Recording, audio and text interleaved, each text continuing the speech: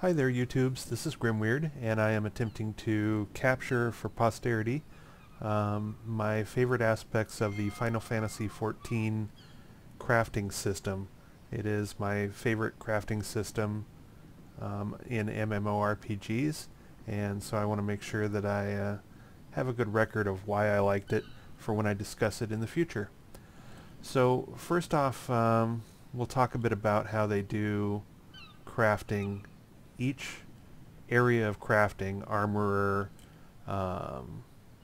leatherworker, weaver, etc., alchemist, is a different profession that you level separately, which that right there makes sense to me. I mean, you're not going to be a great blacksmith just because you're a great cook. So that is the first step. You actually get better at each of these professions at a different rate. The next thing is that you aren't limited to just one profession. Again, that's something I like because I enjoy all crafting, and I don't see why a character could be a good blacksmith but wouldn't be a good armorer, or is capable of making leather armor but can't cook an omelet. So I like being able to have my character progress in multiple professions.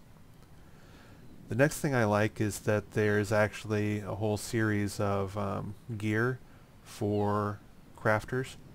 And so for instance here you can see I am dressed up as my in my alchemist gear.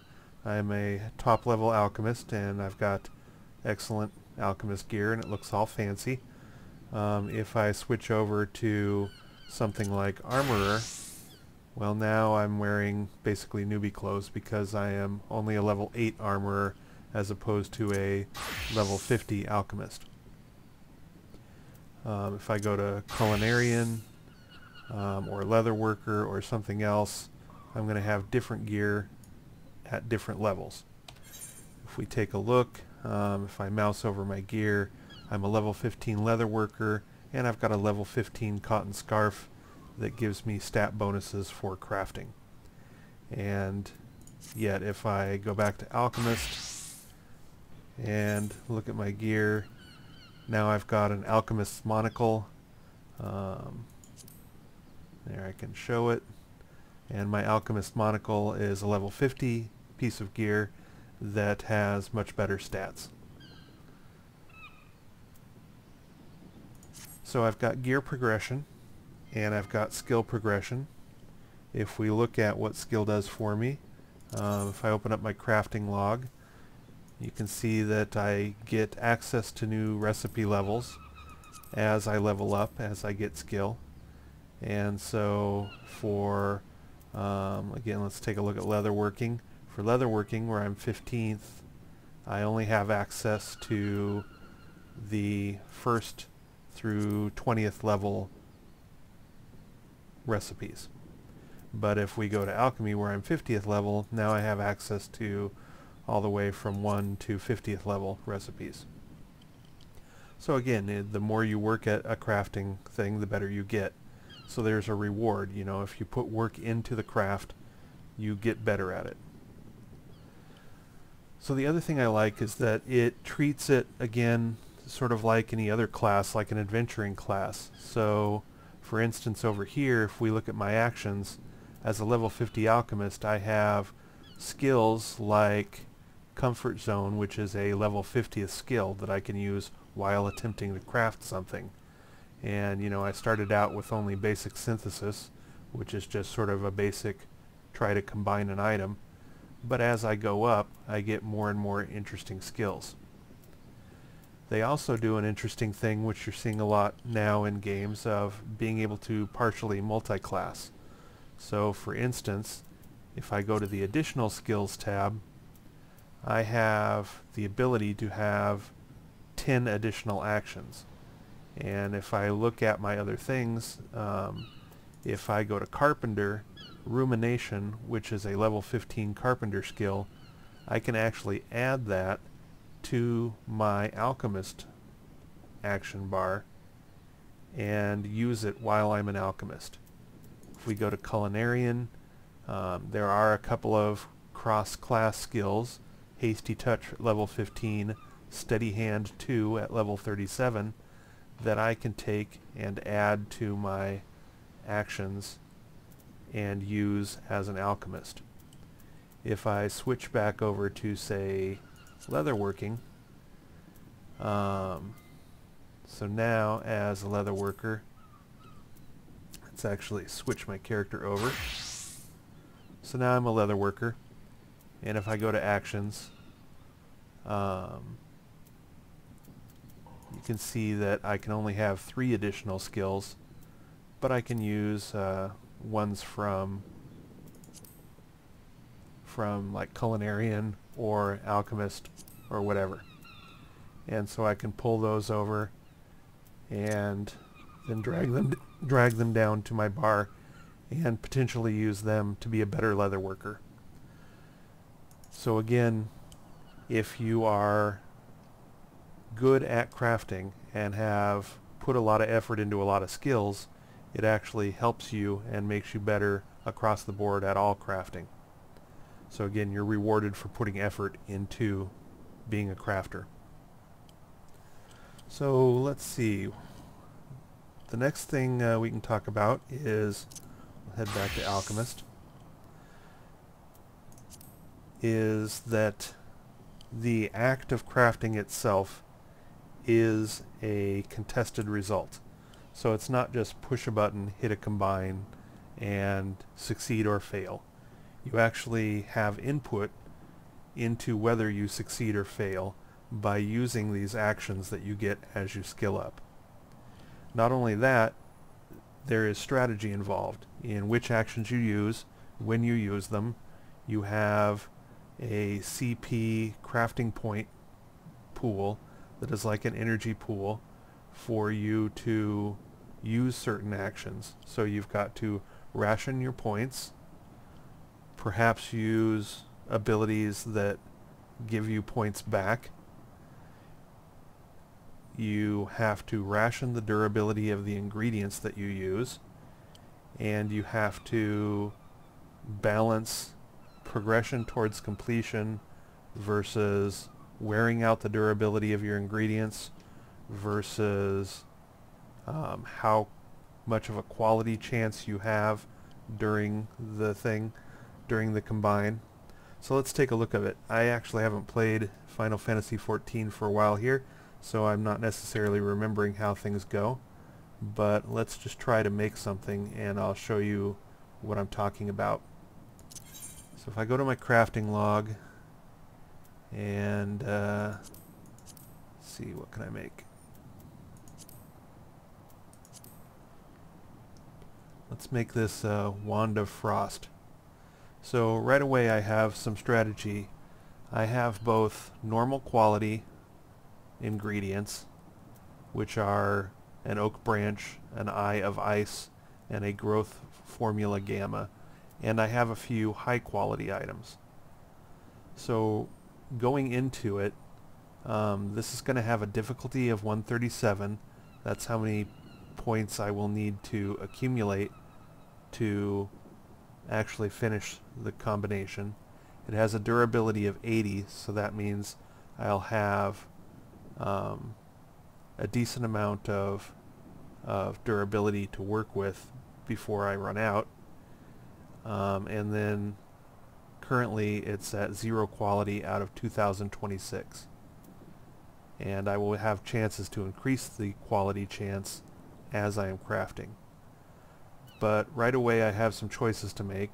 I can use all normal quality items, or I can use a high quality Eye of Ice and a high quality growth formula gamma. So right now I'm going to be starting the process, the crafting process, with 634 quality out of 2026. So already I've got a better chance of creating a high quality Wand of Frost, which will have better stats than if I used low quality items. But let's try a normal quality one first. So I'm going to hit synthesize, and now we're looking at the balancing act that takes place. So my durability is 80 out of 80. Every time I do an action that progresses the crafting, it's going to use up probably around 10 durability, depending on which skills I'm using. Also during this time, I'm not only going to be potentially moving the progress bar to completion. I have to get 137 progress to successfully finish the Wand of Frost, but I could also be raising my quality and getting a higher percentage chance of getting a high quality result. Then another thing that I'm looking at here is the condition of my synthesis. So right now the condition is normal, and I'm not facing any kind of emergencies or events that that I need to deal with strategically. So let's just do something here. If I look at my abilities, here's Careful Synthesis. It has a 0 control point cost. It has an efficiency of 90% at increasing progress. So it's not as good at increasing progress as some of the other syntheses. The success rate is 100%, so I can't fail. So if I hit this, boom, I do 82 progress, and I've used up 10 durability, and I have 0 quality still. And the condition of my synthesis has now turned to good. So with the condition good, things are going well. This bar is lighting up, and it will restore 20 control points, so it's sort of like a mana regen opportunity, and it can only be used when material condition is good. So right now I haven't actually used any control points, but I could do that and get some back, or crafting points. And so right now at 82 from one Careful Synthesis, it becomes obvious that even if I just do this once more, I will finish this. So I'm not in any danger of failing a Wand of Frost, which is understandable. I'm a very high level alchemist in very good gear with, and this is only a 40 something level crafting thing. But I want to get a chance for a high quality thing, so I'm going to look down here for abilities that help quality. And let's see. Alright, so my basic touches and advanced touches are different skills which use a different amount of crafting points as cost and can increase rates and have different success rates. I'm going to go ahead and hit Advanced Touch, which will increase quality. It has a success rate of 90% and an efficiency of 150%, so it's a very high quality move. So let's go ahead and try that. So now you can see with my current gear and level and etc., I got 308 quality,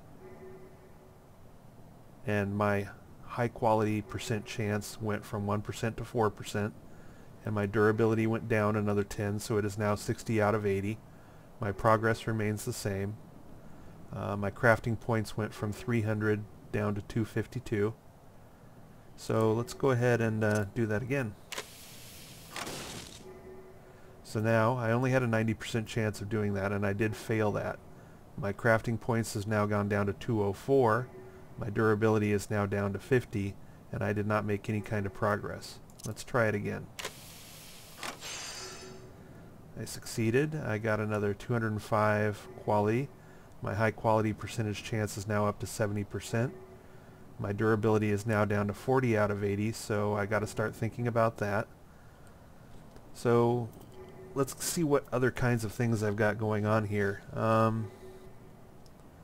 have got a variety of things that are like buffs. So for instance, Inner Quiet grants a bonus to control with every increase in quality. So this is a buff that, let's go ahead and throw that on myself. So now I have that buff on me, and now every time I do a quality advance, I will get a stat stack bonus, which makes my progress better when I do a progress move. Not really necessary in this particular thing, but it's the kind of thing that you can do. Waste Not reduces the loss of durability by 50% for the next 4 steps. So I'm only at 40 of 80 durability, and you lose 10 per step. So in theory, I've got only 4 steps left, but I can use Waste Not to extend that. Master's Mend 2 restores item durability by 60, and it requires 160 crafting points. So I don't have enough to do that left anymore. Here's a Master's Mend 1. It restores item durability by 30, and it costs 92 crafting points. So let's go ahead and do something like that. You can see that right now my crafting points is 138. Gonna do that. And my crafting points goes down to 46, but my durability went from 40 back up to 70. So now let's see, I need some cheap. I already know that for 0 crafting points and 100% success rate, I only need 1 more careful synthesis to get enough progress to finish this. So that leaves me 46 crafting points, and I want to try and squeeze some more quality out of this. So here's a Hasty Touch. It only has a success rate of 50%, but it has 0 crafting points. So this is a level 15 culinarian skill. So let's go ahead and try this. So it didn't succeed because, again, it only has a 50% success rate, but it doesn't cost me any crafting points. And I've gone from 70 durability down to 60. Let's hit it again. And I succeeded. And now I'm up to a 9% chance of quality. The condition has changed to good, so that opens up a chance to potentially get some reactive skills going. I'm going to use Tricks of the Trade, which is one of my alchemist ones, and it restores 20 crafting points. So I'm going to go ahead and do that. Since that was sort of a buff thing, it didn't use up durability. But now my crafting points has gone from 46 back up to 66. That gives me the chance to use Advanced Touch again, which is a high quality maneuver. So let's go ahead and do that. So now I'm up to a 12% chance of a high quality result. And my durability is down to 40. We're going to Hasty Touch. And Hasty Touch. And now my durability is down to 20 out of 80, so I'm getting sort of low. Rumination is a carpenter skill, which I am cross-class using. It removes this inner quiet buff, and for every stack of quality advance, it'll give me some control points. So I'm going to go ahead and use that reactive one. And so now I have some more control points again. And I now have enough to use another Advanced Touch. But Condition is also good, so that gives me the chance to use Tricks of the Trade to get some more control points back. So now I'm up to 70 control points, which is enough to do almost anything I can do here. But I'm getting low on durability. When I get down to 10 out of 80, I'm going to have to go ahead and do a careful synthesis, finish my progress, and complete. So do I have any way to get more durability out? Master's Mend has a craft point cost of 92, and I've only got 70. Waste not reduces the loss of durability by 50% for the next 4 steps, and it costs 56, so I can afford this now. So let's go ahead and do that. So now I've got 4 stacks of durability loss reduction on me. So when I do something like a hasty touch, now I've only gone down 5 durability instead of 10. The condition has gone to good, so that lets me sneak back some more crafting points. And we'll try hasty synthesis again, successfully. My high quality percent chance is up to 18%. I have 1 charge left there. I've only got 34 crafting points.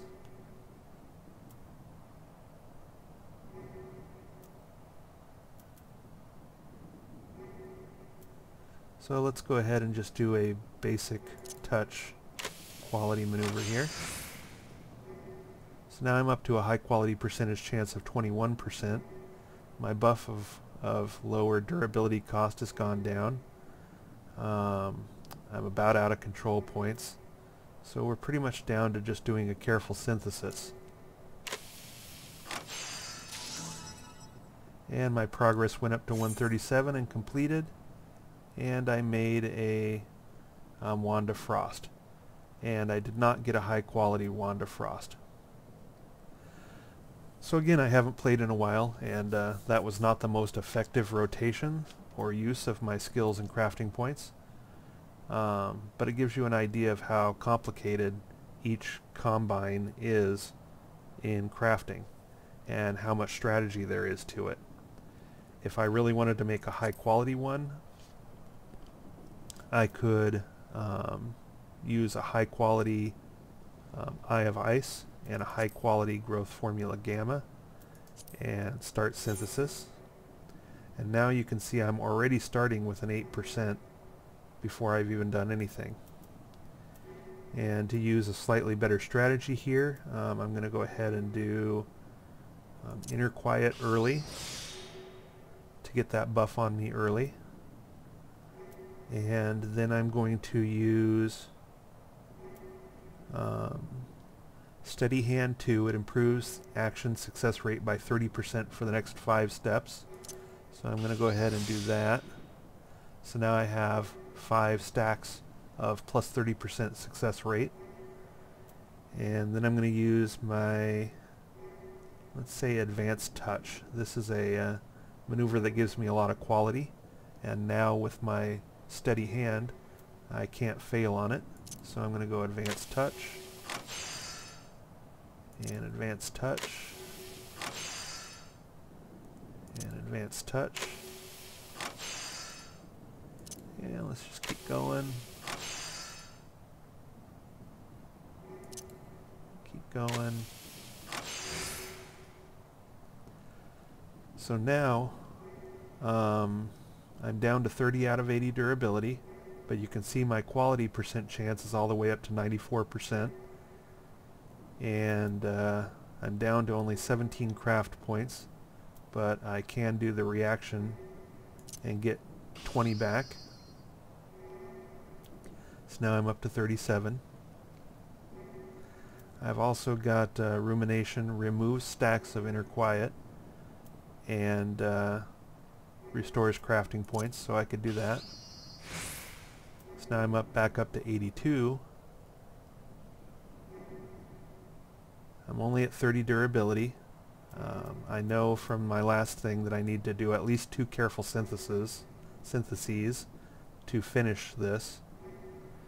So I can go ahead and do something like, I want a 100% high quality percent chance, so let me go ahead and try 1 careful synthesis just to verify my progress. And yeah, it went up to 82 out of 137, so I only need to do 1 more of those. So that leaves me enough to try 1 more Advanced Touch. Boom, I've now maxed out my high quality percent chance. And I have 10 out of 80 durability left. Careful synthesis to finish. And I create a high quality Wand of Frost. So here you can see that, well, let me explain why I like this. First, there's a lot of progression. There's crafting gear progression, there's crafting skill progression, there is the ability to cross-class your skills, there is strategy for how you set up your hotkey bar and what rotation you use your skills in. You can have different rotations for different goals. If you don't care about making a high quality item, but you just want to make a bunch of basic potions, for instance, you can just whip out a bunch of them. If I want to make a whole stack of things that are like low level, like see if I have anything on me here.